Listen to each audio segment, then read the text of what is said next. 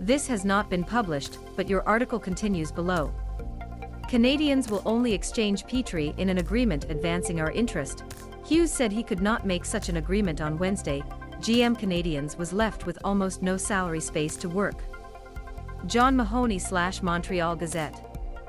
GM Kent Hughes' article content has stated that he will not exchange defender Jeff Petry except that is a profitable agreement. Canadiens. Two stories continue below have not been loaded, but your article continues below. Our article content is sorry, but this video failed to load. Tap here to see other videos from our team.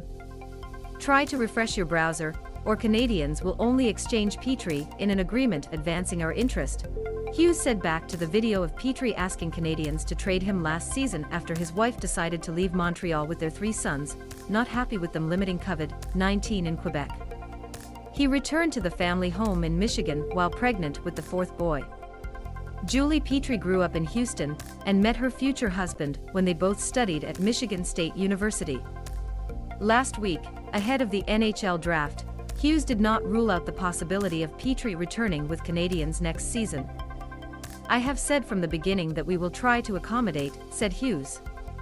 "But he is an important defender and he eats a lot of minutes, and for us to move it will put us in certain situations. We must feel comfortable that in Jeff Petry's trade we advance Montreal Canadiens. If we can and we can accommodate him, we will do it. But if we don't advance our interest, we will not do that."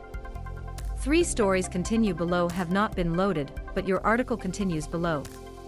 Article content on Wednesday afternoon. Hughes could not trade Petry, which would help Canadiens move forward and free some salary space. Petry has 3 more seasons left in a 4-year contract, with an annual salary hit $6.25 million. According to Capfriendly, Canadiens only has $223,334 in the current salary space. As a result, Canadiens cancelled a press conference with Hughes scheduled for 4 p.m. in Bell Sports Complex in Brossard, because it is not much for him to be discussed on the first day of the NHL free agent. Hughes signed Juraj Slafkovsky, pick overall no.